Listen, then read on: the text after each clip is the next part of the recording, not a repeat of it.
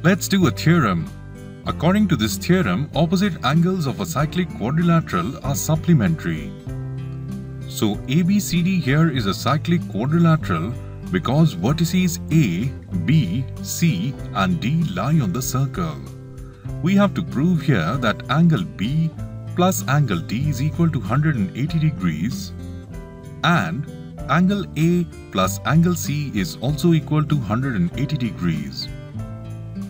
So for doing this theorem, we will pick angle B and D and prove them to be supplementary, and this will automatically imply that angle A plus angle C is also 180 degrees.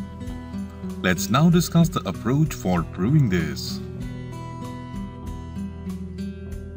For proving this, let angle B equal to X and let angle D equal to Y. We can see here that angle B is the angle inscribed in arc ABC. This angle will be half the angle subtended by arc ADC at the center. So if this is X, then this angle will be 2X. Similarly, we can see that angle Y is inscribed in the arc ADC. So this angle Y will be half the angle subtended by the arc ABC at the center. So this angle here will be 2Y.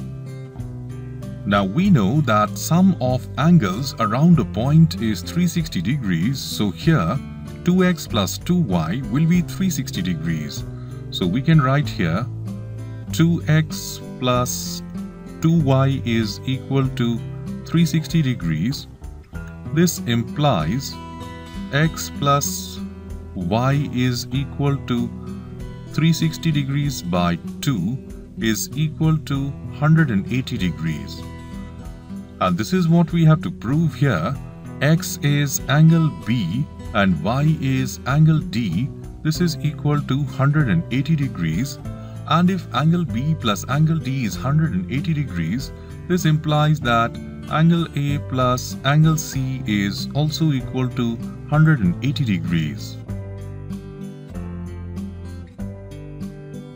Let's summarize what we have learnt in this video. We've learned that vertices of cyclic quadrilateral are concyclic and opposite angles of a cyclic quadrilateral are supplementary.